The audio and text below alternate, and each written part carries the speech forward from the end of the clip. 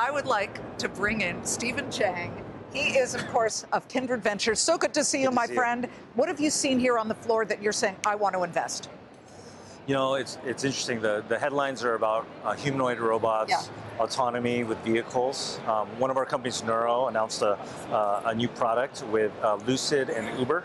Yep. So great, robo-taxis for everyone. But you know what's really interesting to me in robotics? It's the pet robots, the pool cleaning robots, all the little robots that you don't have to be fearful of walking next to. And that are just a single purpose, and they're delightful, and they help you around the house. We just saw the robot that mows your, well, it's actually a leaf sucker. Yeah. Do they work, though? I mean, listen, I'm just going to say it. We had a demo at the top of Big Money Show, and it was working, and then it wasn't working. So anything hardware is dealing with physical limitations, physics in the real world. So what's really given it a tailwind lately is that AI, computer vision, understanding what's happening in that computer vision, and being able to come up with actions intelligently to respond to what's happening. That's gone through 100x change just in the last 3-4 years.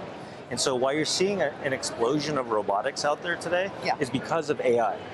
And so AI is giving this physical intelligence, this physical AI that NVIDIA was talking about yesterday. It's making this all possible. And they can reason.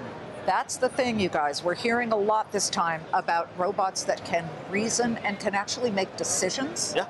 Okay. So think about robotics as local on-device intelligence, and in the cloud, models, bigger models being served. And so this inference that's happening is really important. This wasn't possible like 3-4 years ago. Today it is, and that's why you're going to see a first wave of really clunky first attempts, but the second wave, they'll iterate and it'll only get better from here. So don't worry, you'll be able to have robots that work 99% of the time. Steve, great to see you. I know you're a busy man. Thank you so much. Great to see you. All right.